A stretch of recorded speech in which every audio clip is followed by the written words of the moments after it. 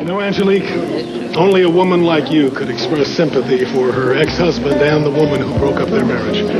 Dimitri, I'm still not Erica's biggest fan, but I do feel badly for her and for you. You know, that cold Vermont weather agrees with you. I'm not sure it's just the weather.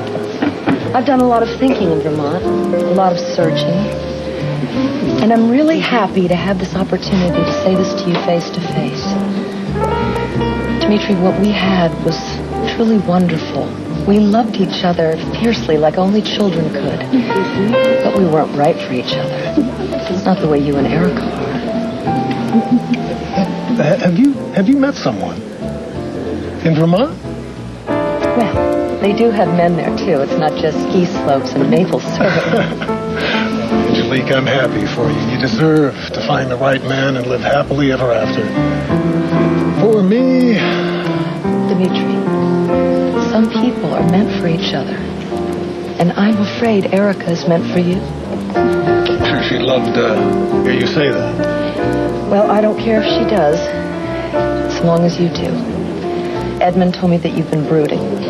Please don't. Please don't go back to that ivory tower at Wildwood and give up on love.